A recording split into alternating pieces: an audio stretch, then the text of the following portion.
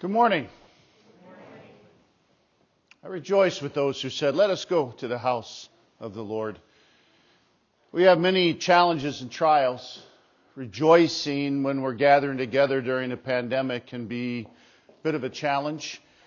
And yet we calm our hearts because we know we have a gracious God that is with us and watching us. And it's not that we aren't affected. We are affected. We know that. We've had it within our own family. Both our son and daughter-in-law here, a few weeks back, tested positive for the COVID.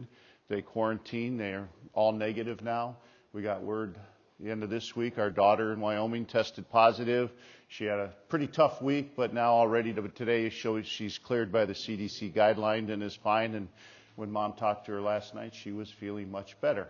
So the COVID is real. We know that. It affects us in different ways. And yet to take this opportunity to gather and worship and praise, to seek God's guidance, His blessing, His encouragement is always our goal. We pray for those that can't be here, aren't able to be here for the various reasons. And we know that God is watching over them and keeping them safe. We miss them. We miss that opportunity. But we also are filled with joy today. We can be filled with joy because our God is with us and blessing us with His presence and His promises. We're in the second Sunday of Advent, so we'll be lighting 2 of the Advent candles this morning. Again, last week as we began the season of Advent in the new church year, we lit the first candle, which was highlighted as the prophecy candle, also known as the hope candle. We think about prophecy, promises. There's hope.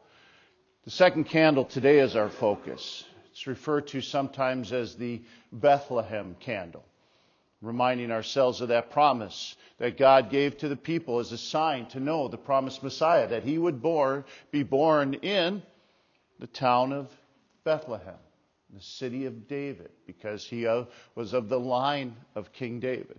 Bethlehem. We think about that calming, beautiful song, right? Away in a manger. The beauty, the time on that Christmas when Jesus was born in that small town of Bethlehem. What peace came over the people at that time. So the second candle is also referred to as the peace candle. Christ came to bring us peace. Peace between us and a just and holy God. Peace by coming and being our Messiah and bringing that faith. So today again, we light both the first and the second Advent candle.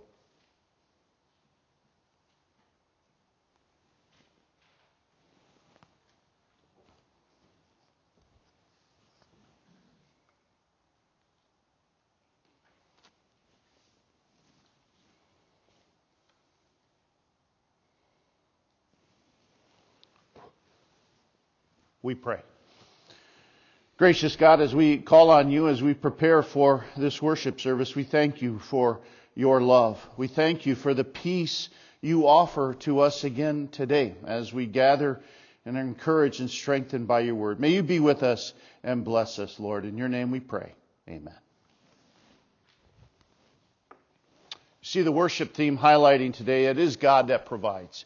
He provides the message. He provides those messengers that we are given the means to prepare us for what's coming. We know what's coming. It's the end. Whether it be the end of our own lives, our own race here on this earth, or the end of the world, whichever comes first, we don't know. And it's that not knowing sometimes, and it's that length of waiting sometimes that can make things a challenge. We gather here to encourage each other, spur one another on towards love and good deeds, to encourage each other. And that's the goal of our worship again today. God provides the means to get us ready. May our hearts be focused on this truth again as we join in worship and praise. We'll begin with the opening as we ask God's guidance and blessings on page 2 in your service folder. Our gracious God gives us a unique, a special promise that when we call on Him, He's with us. We seek His blessing, His presence with us again today. So let's begin this worship in the name of the Father, and of the Son, and of the Holy Spirit.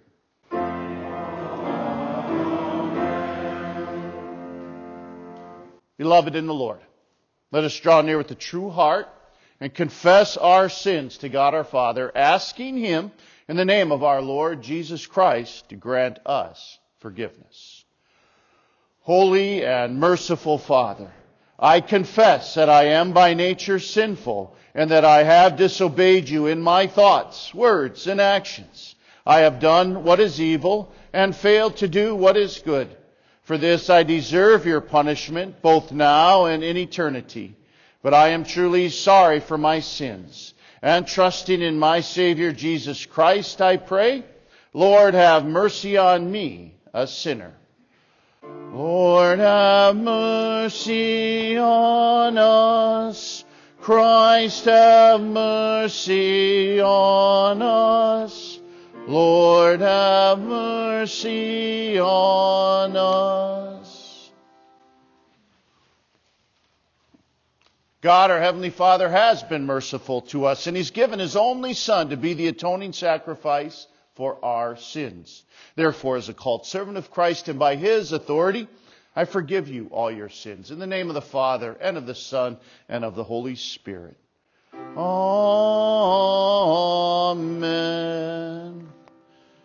In that peace of forgiveness, let us praise our Lord. Today we join together in our opening hymn, Comfort, Comfort, All My People.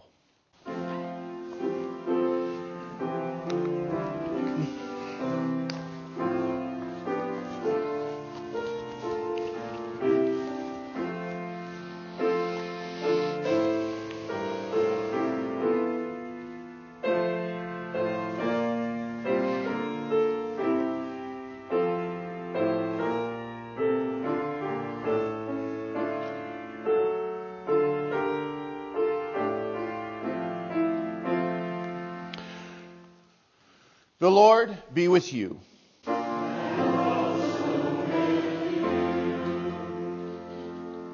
We pray. Stir up our hearts, O Lord, to prepare the way for your only Son. By His coming, give us strength in our conflicts and shed light on our path through the darkness of this world. Through your Son, Jesus Christ our Lord, who lives and reigns with you in the Holy Spirit, one God, now and forever. Amen.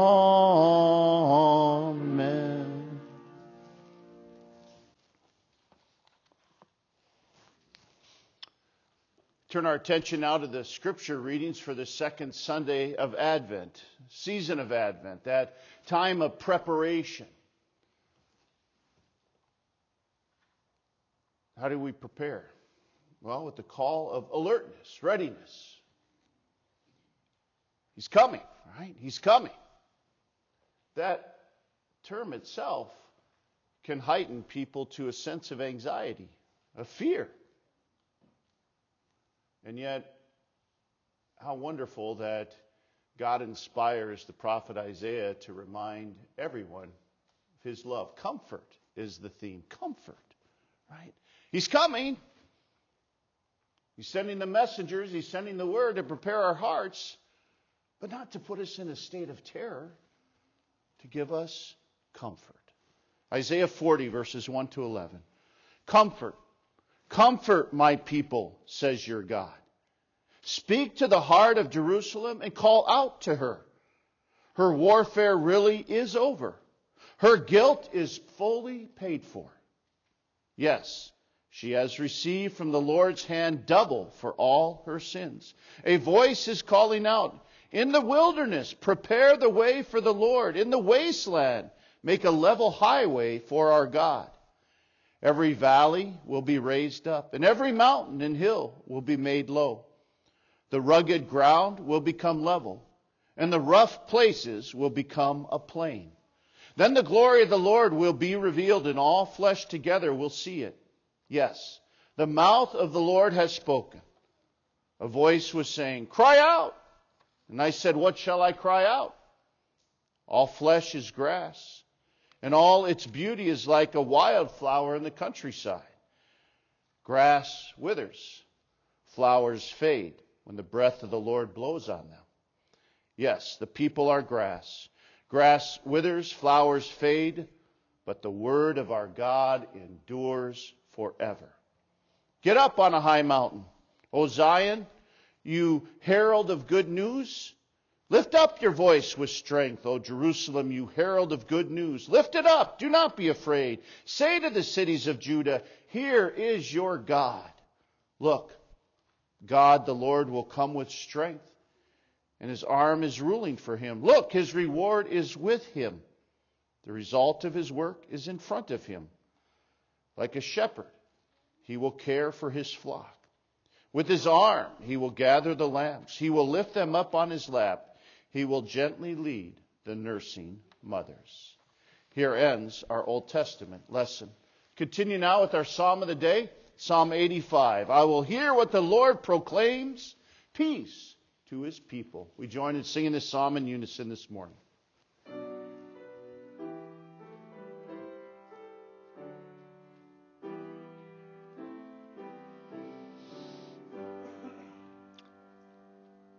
I will hear what the Lord proclaims, peace to his people. You showed favor to your land, O Lord. You restored the fortunes of Jacob. You forgave the iniquity of your people and covered all their sins.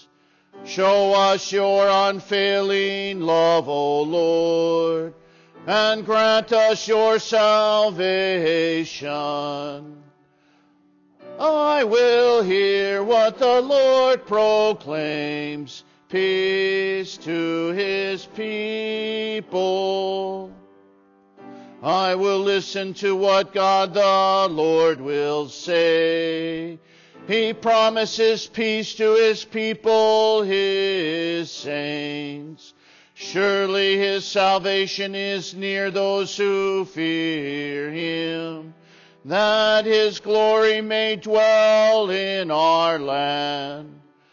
Love and faithfulness meet together. Righteousness and peace kiss each other. Glory be to the Father and to the Son and to the Holy Spirit, as it was in the beginning, is now, and will be forever. Amen. I will hear what the Lord proclaims, peace to his people. Our second reading today is the epistle lesson taken from Peter's second letter. We read in the 3rd chapter, verses 8 to 14. This is our sermon text for today. But do not forget this one thing, dear friends. For the Lord, one day is like 1,000 years, and 1,000 years are like one day. The Lord is not slow to do what he promised, as some consider slowness. Instead, he is patient for your sakes, not wanting anyone to perish, but all to come to repentance. But the day of the Lord will come like a thief. On that day, the heavens will pass away with a roar. The elements will be dissolved as they burn with great heat, and the earth and what was done on it will be burned up. Therefore, since all these things will be destroyed, what kind of people ought you to be, living in holiness and godliness, as you look forward to and hasten the coming of the day of God? That day will cause the heavens to be set on fire and destroyed, and the elements to melt as they burn with great heat. But according to his promise, we look forward to new heavens and a new earth in which righteousness dwells.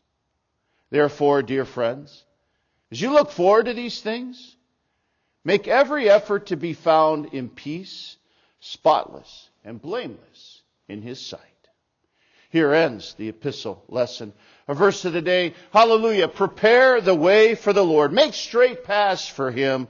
All mankind will see God's salvation. Alleluia. Alleluia. Alleluia. Alleluia. Invite those that are able to please stand for our gospel reading today. Dear friends, we stand in respect to the Holy Gospel our Lord gives us through the Gospel writer Mark. Today we're reading the first chapter, the first 8 verses. Glory be to you, O Lord. The beginning of the Gospel of Jesus Christ, the Son of God. This is how it is written in the prophet Isaiah. Look, I am sending my messenger ahead of you, who will prepare the way for you. A voice of one calling out in the wilderness, prepare the way of the Lord, make his paths straight. John appeared, baptizing in the wilderness and preaching a baptism of repentance for the forgiveness of sins. The whole Judean countryside and all the people of Jerusalem were going out to him. They were baptized by him in the Jordan River as they confessed their sins. John was clothed in camel's hair, and he wore a leather belt around his waist. He ate locusts and wild honey. He preached, one more powerful than I is coming after me. I am not worthy to stoop down and untie the strap of his sandals. I baptized you with water, but he will baptize you with the Holy Spirit. Here ends the gospel reading. Praise be to you, O Christ. We continue now with confessing our faith today with the words of the Nicene Creed. We believe in one God, the Father, the Almighty, maker of heaven and earth, of all that is seen and unseen. We believe in one Lord, Jesus Christ, the only Son of God, eternally begotten of the Father, God from God, light from light, true God from true God, begotten, not made, of one being with the Father.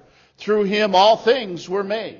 For us and for our salvation he came down from heaven, was incarnate of the Holy Spirit and the Virgin Mary, and became fully human.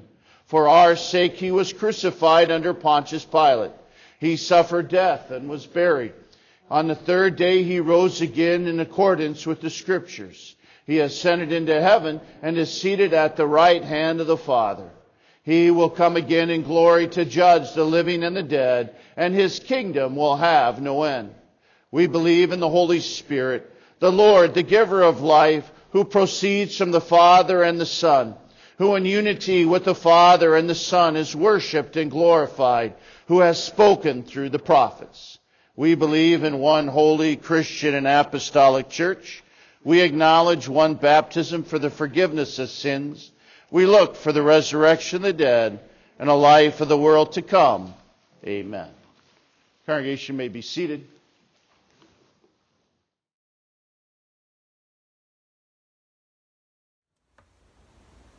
Here's a song from Isaiah 40 and Mark 1 and 2 Peter 3.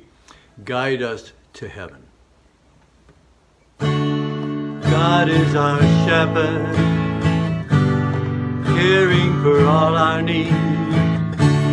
He guides us gently in all the life you see. Prepare for each day as the gospel shows, getting love and comfort through his word. Our brother John, sent to prepare the way. Jesus our Savior came to us on that day. Messiah had come to teach and save. May we give thanks to God and pray. Slowly our Lord gives time to turn to him, to learn of his ways and guard against all sin. May we live knowing that the end is near. Let's do God's work while we're here. God is our shepherd, caring for all our needs. He guides us gently all the life you see. Prepare for each day as the gospel shows, giving love and comfort through His word.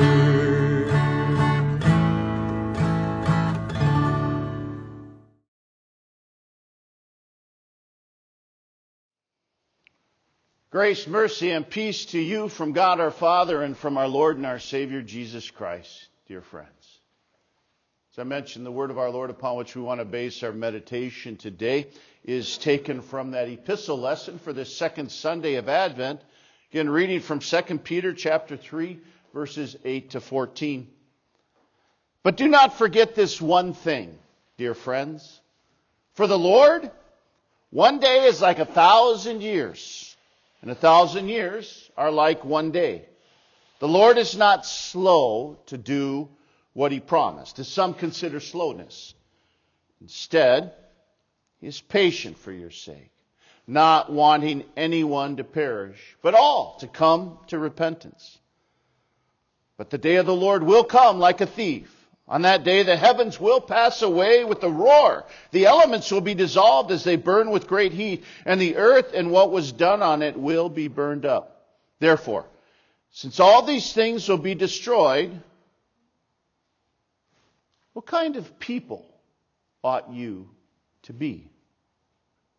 Living in holiness and godliness, as you look forward to and hasten the coming of the day of God. That day will cause the heavens to be set on fire and destroyed, and the elements to melt as they burn with great heat. But according to His promise, we look forward to new heavens and a new earth in which righteousness dwells.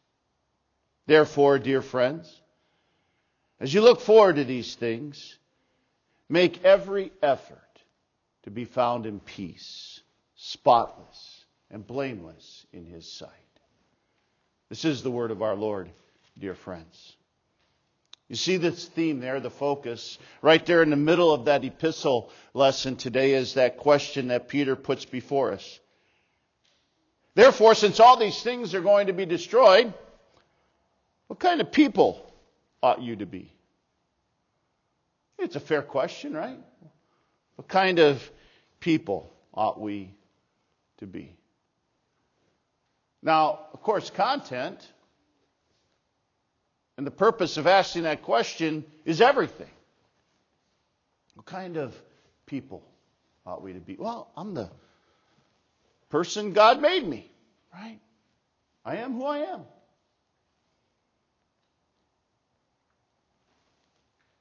Just think about that for a minute. You are who you are. Who are you? That's our question that we want to just focus and meditate on today. And it's a valid question. It's an important question. What kind of people are you? Well, if we go back to Wednesday night, go back to that reminder that we have, that encouragement again. Not created and developed by me, something that I've heard, I've taken, I've shared, and I continue to share. Right? When people ask, how are you doing today? Instead of just saying good, you can say, I'm great. I'm a redeemed child of God, bought by the blood of Jesus. Someone shared with me that the end of this week they went into work. They tried that out. Thursday morning, and went into the office. Receptionist said, how you doing? And he said it. She said, I like that. Catches on, right? Who are we? What kind of people? We're redeemed children of God, bought by the blood of Jesus. That's who we are. But now the follow-up question. Dear friends, is that how we live every day? I know what my answer is. Sadly, no. Sadly, no, there are times that I'm not behaving that way. We know how that is.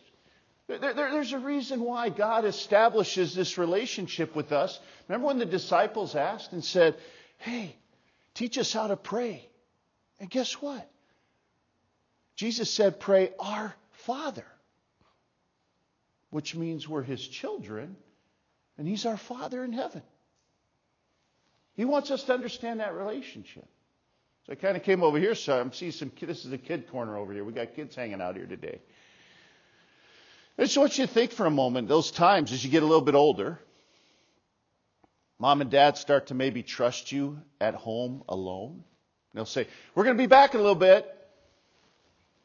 How do you behave when they're gone? And is someone in charge of looking out the window and watching, and all of a sudden, Mom and Dad are coming, and all of a sudden we got to behave again, right? I think that's a typical child behavior at times. We're free. We can do whatever we want. Well, not really.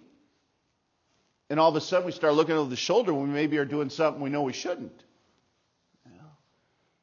That, there's that one drawer that has the really, really sharp knives in it, and we've been instructed, you don't touch those knives, they're too sharp. You have to stick with the butter knife, and yet you're trying to peel that apple, and it just isn't going so well. And Mom and Dad aren't around, they won't mind. I'll be careful. And we go in there. And just as we go to touch that drawer and open, and we just have our hand on the knife, the garage door opens, and there's Dad standing there going, what are you doing? Right? In a way, this is what Peter is talking to us about. The Lord's coming again. Are we living each day as if he's right there with us? Or are we like, he'll come. He's so slow in getting here. He's taking forever. It's not even going to happen. Yeah, it is. Yeah, it is. And Peter addresses that. Know the difference between slow and patient? I do. I'm an expert at that. I've learned. I learned it as a child, and I know I've carried it over, and it's one of those things that sometimes can frustrate my wonderful wife. Because I can do things slow. So slow, she says, just let me do it. Right? And I learned that as a kid. My dad would give me a task. No, I don't want to do it, but he does not like it when I say no. So I'll just go real slow. And then he'll get impatient. My dad was king of impatience. Just grab it and do it himself. And I was off the hook. Right? That's being slow. And see, sometimes people hear this message and say, the Lord's coming again. And some say, are you kidding me? It's been over 2,000 years. He's not coming. He's so slow. It's not slow. It's not slow. He's patient. Right? He's patient. I wasn't patient as a parent. I'm patient as a grandparent now. Right? I just take over and do the tasks for my kid. Now I just sit back and watch when those grandkids are doing a project, and I'm patient with them. Because it's just fun watching them do that stuff. As we grow older, we start to figure some of this stuff out, right? And this is why God blesses us today with these words and this encouragement for all of us. What kind of people ought we to be? We ought to be the people that understand we have a loving God who isn't slow but is so patient. He's so patient because you know what? He doesn't want anyone to be destroyed in that final judgment. He doesn't want any souls going down and joining Satan in hell. He doesn't. Now, that is the ultimate judgment for the unbeliever, for those that reject the gift of the Holy Spirit, that reject that ability to say, Jesus is my Savior. That's real. But see, God's patient because He's seeing opportunities in time for us who are His children to share this truth. So He's patient. He's not slow. He's patient because He loves us. And He's wanting us, right? He's wanting us not to abuse that patience, but to see this as opportunities to let our light of faith shine, to see these opportunities, to let the blessings that God has showered down upon us and given us, that's who we are, to be evident in our life. And Peter sums it up very beautifully here. Therefore, dear friends, as you look forward to these things, make every effort to be found in peace, spotless and blameless. And that is possible. How can you and I be at peace? How can we be spotless and blameless? By trusting every day in that statement. How are you? I'm a redeemed child of God, bought by the blood of Jesus. See, that blood of Jesus is what makes us spotless. It's what makes us holy. And when we take that and clothe ourselves in that, the peace we have. Because Satan can't come at us and say, I know what you did. I remember what you did. God's going to get at you. We can say, get out of here, Satan. Get behind me. I'm at peace. Because I'm clothed in the holy righteousness that Jesus earned for me. And I'm at peace. And I can live every day that way. Not celebrating my immorality. Not celebrating, so I can do whatever I want. No. Living in that peace, blameless, spotless, doing every day the opportunities to show what it means to be a redeemed child of God. That God's Word matters in our life. That we're taking the time again today to gather together and worship here in person or via the technology. And letting God's Word prepare us, to remind us, this day is coming. The day is coming. He's returning. Are we living that way? Or have we forgotten about it?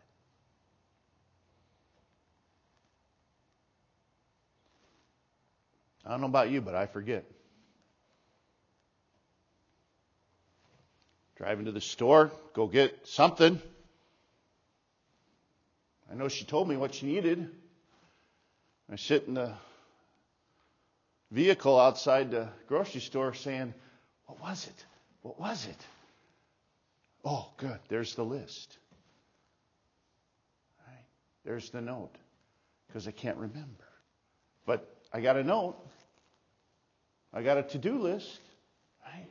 Sometimes we have to refer back to those to-do lists. Well, in a sense, friends, that's exactly what God's Word is for us here again today. It's just to-do list.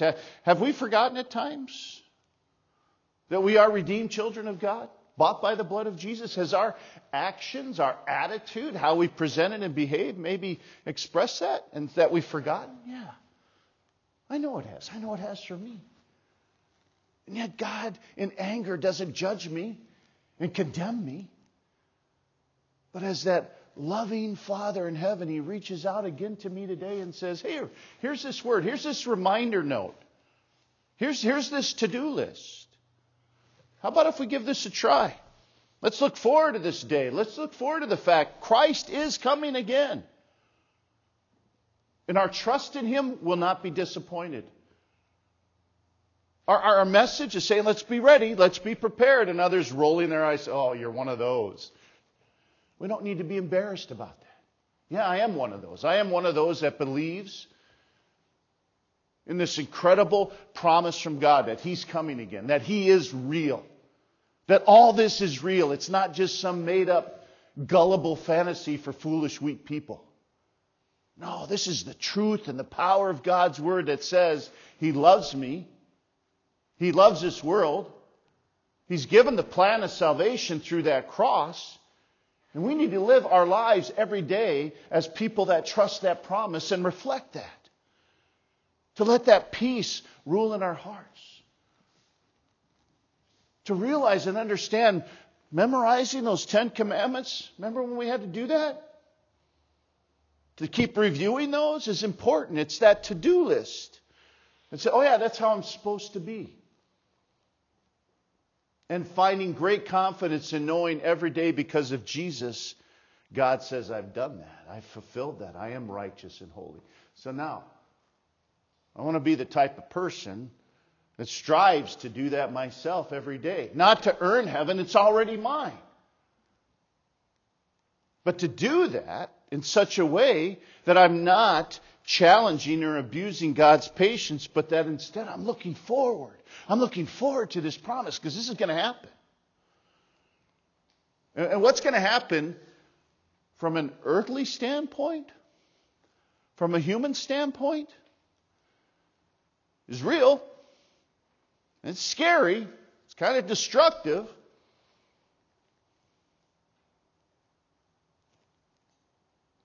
But do we hear what God says through His prophet? Comfort. Comfort. Comfort my people. He cares about us. He loves us. He wants us to be ready. He doesn't want us to lose sight of this. So again, He prepares our hearts today through His Word. He gives us the means so that you and I understand and know this is going to happen. And it hasn't happened yet, not because God's forgotten, not because He's so slow, but because He's patient. He's patient with us because His love is perfect. That's the love He gives to us. That we can enjoy every day that peace. So, dear friends, look forward to these things and make every effort to be found in peace, spotless and blameless in His sight. That's the kind of people we ought to be.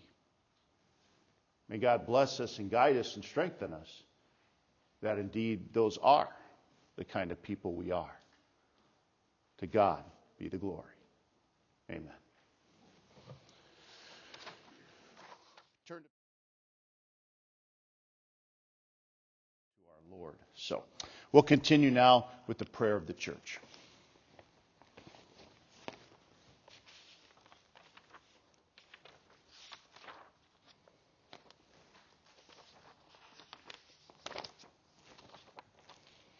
Eternal Father, throughout the centuries you repeated and affirmed your promise to send the offspring of the woman to crush the serpent's head.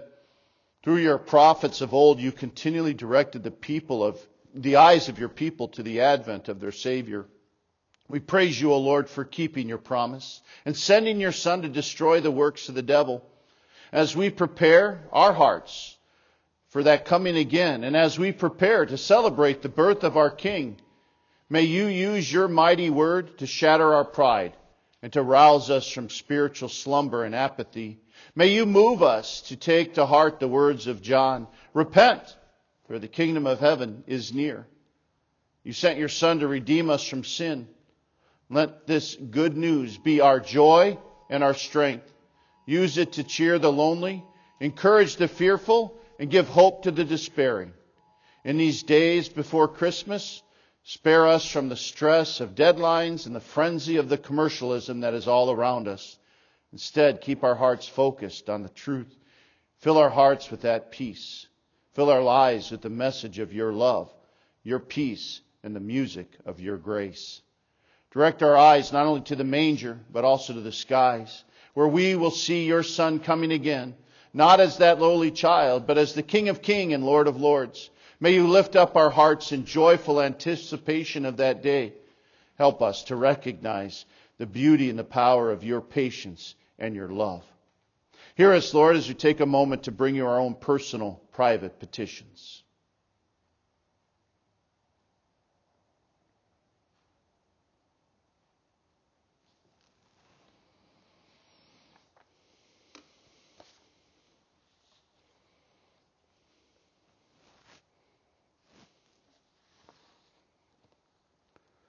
Come quickly, Lord Jesus, in your grace, in your power, and in your glory. Come, Lord Jesus, and hear that prayer that you've taught us to pray. Our Father, who art in heaven, hallowed be thy name. Thy kingdom come, thy will be done on earth as it is in heaven. Give us this day our daily bread, and forgive us our trespasses as we forgive those who trespass against us. And lead us not into temptation, but deliver us from evil. For thine is the kingdom, and the power, and the glory, forever and ever. Amen. Continue now with our liturgy on page 13 of the service folder as we prepare for the Lord's Supper.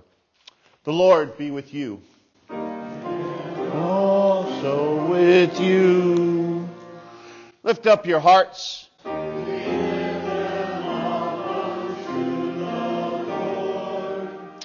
Let's give thanks to the Lord our God. It is good and right so to do. It is truly good and right that we should at all times and in all places give you thanks, O Lord, Holy Father, Almighty and everlasting God, through Jesus Christ our Lord, whose way John the Baptist prepared when he called people to repentance and pointed to Jesus as the Lamb of God who takes away the sin of the world. Therefore, with all the saints on earth and hosts of heaven, we praise your holy name and join their glorious song. Servant, depart in peace, according to your word. For my eyes have seen your salvation, which you have prepared before the face of all people. A light to lighten the Gentiles, and the glory of your people Israel.